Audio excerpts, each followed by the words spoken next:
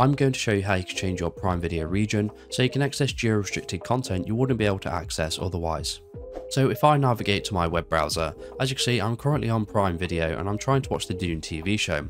The only way to watch it though is to rent or buy it, but I do know it's available for free in other regions. So how do I change my Amazon Prime Video region so I can watch the TV show for free? Well, to change our Amazon Prime Video region, we are going to need to use something called a VPN, also known as a virtual private network.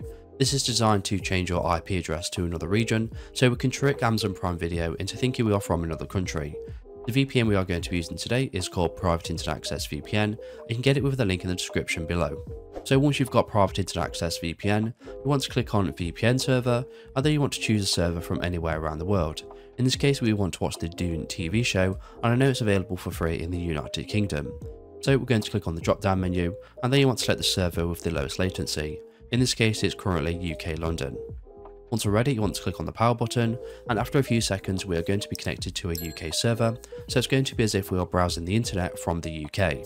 So once you've connected to a VPN server, you want to minimize out of the VPN, and we want to go back to our web browser, and all we need to do now is refresh the page. After a few seconds, you will now be available to watch Dune, as you are now in another region of Amazon Prime Video. So we can go ahead and start watching movies just as we normally would. And that's it. Remember to click on the link below to get Private Internet Access VPN. So if this video is helpful, please leave a like and pass on to someone who may find it helpful as well.